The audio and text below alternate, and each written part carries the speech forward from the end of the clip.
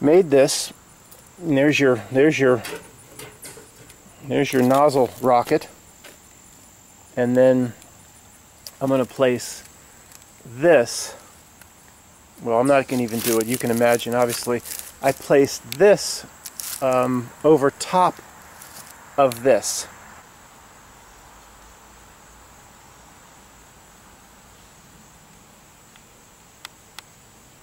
Hey everybody, it's Stove Talk with Matt. Been messing around and trying to figure out how to make this simple stove smoke-free.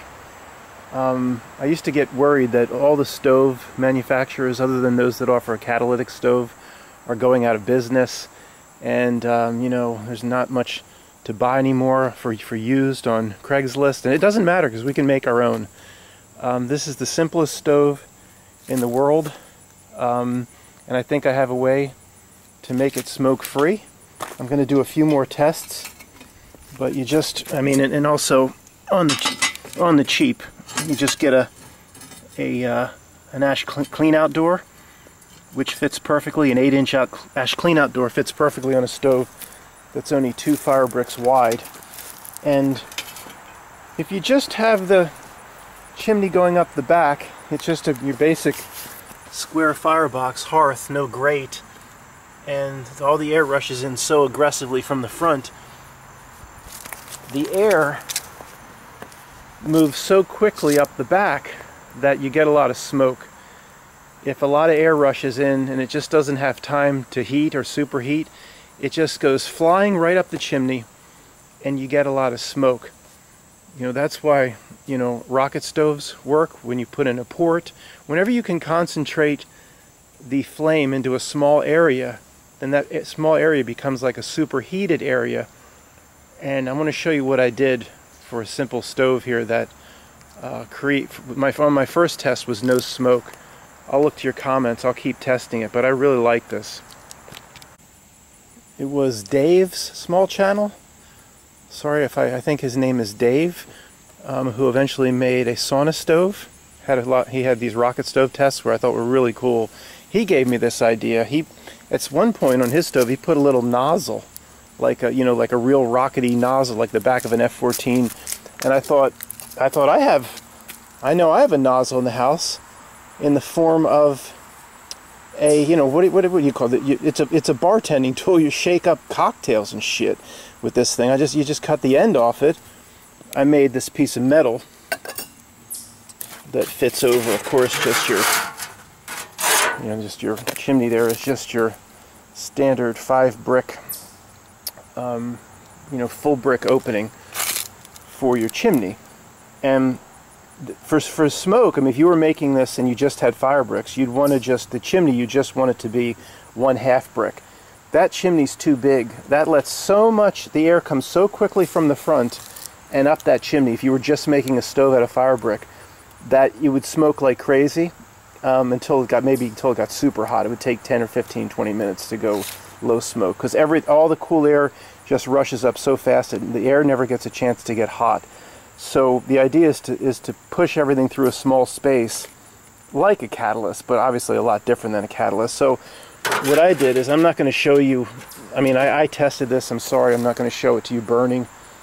I know that's taboo in a stove video, you got to show it burned, but I will in the future, guys. Made this, and there's your nozzle rocket, and then I'm going to place this. Well, I'm not going to even do it. You can imagine, obviously. I placed this over top of this. And the results were really, really good. It went no smoke in just 3 or 4 minutes. And it stayed no smoke. Now, I've only done one test. Hold on a second. This isn't on right. This bugs me. There we go. I've only done, now in the middle of the test, I removed the insulated chimney piece, and of course that by itself was not enough to maintain draft. That's not a chimney. It started to smoke after a minute, Eventually, I did not have flames shooting up high like a rocket. That's what I thought I'd get. I had flames shooting out the top of that.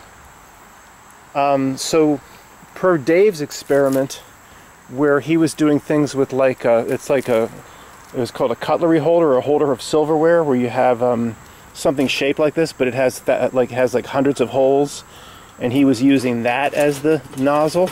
I'm not sure I'm talking about it correctly, but he had a like a vermiculite or a fiberboard chimney over top of that, and he said, would it work without that chimney? No, it wouldn't. Something small like this is not enough to act as a chimney. It immediately started to slow down, and it obviously that's not enough to draw. Eventually it would start coming out the front.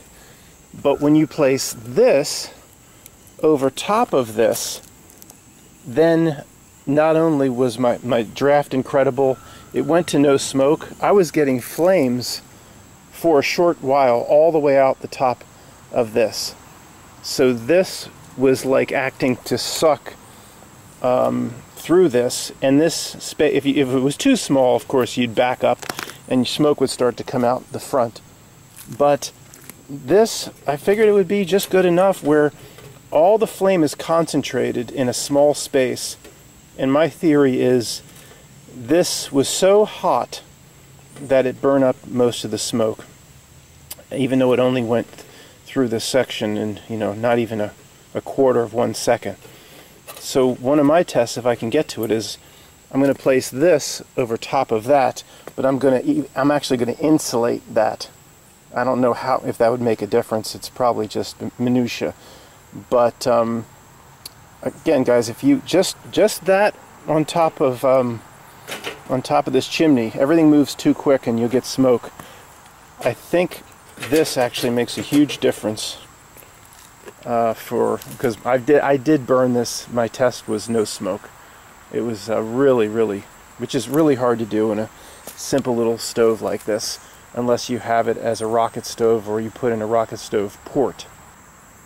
There we go. I have it's a clean outdoor. It's an 8-inch clean outdoor, but you certainly could use it as your primary door for a small stove like this. I'm always making stoves again for the novice and on the cheap for people. So your 8-inch clean outdoors on Amazon, the high flame is no longer there. I'm really kind of disappointed. I love this little door, but there are ones very similar. But I bought this for like 38 bucks. I mean, they're up to like 50 bucks.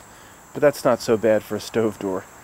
Some real masonry heater stove doors with glass, I mean the big ones at certain specialty supply shops are $600, $700, $800.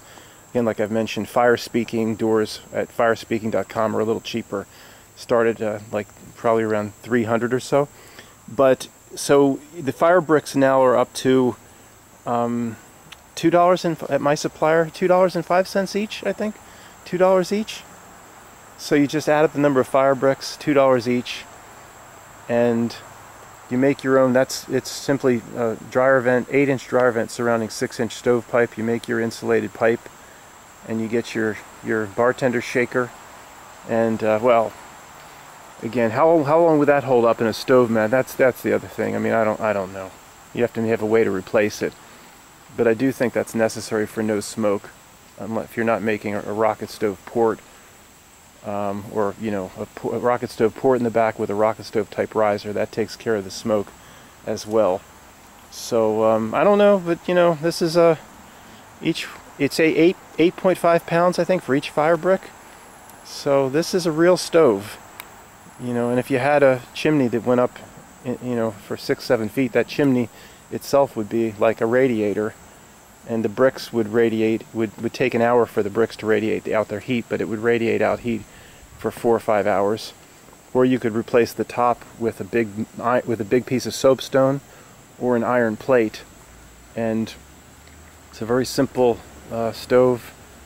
You'd want to put that high flame door up higher, and then at the bottom you could use a half a fire brick gap for your air, or if you have the time and you have tools like an angle grinder, you just put in some two 6-inch pipes, you know, so with caps, so you could use the pipes for your air control, and so you don't have to open the door. It's a nice little stove, and you know, I don't know, sorry to be long-winded, I just wanted to show you that. I'm going to continue testing. Oh, I'll tell you one permutation I'm testing on this next is I'm going to drill 4 holes. So I'm going to let some air actually get into this via the holes around this, so not everything is going to pass through this for superheating. I'm just, that'll let some cooler air through, I know, but it might increase the draft, and I don't even know why I'm trying to increase the draft. Like, what's the point? The draft's good enough. So anyway, I'll see you next time, guys.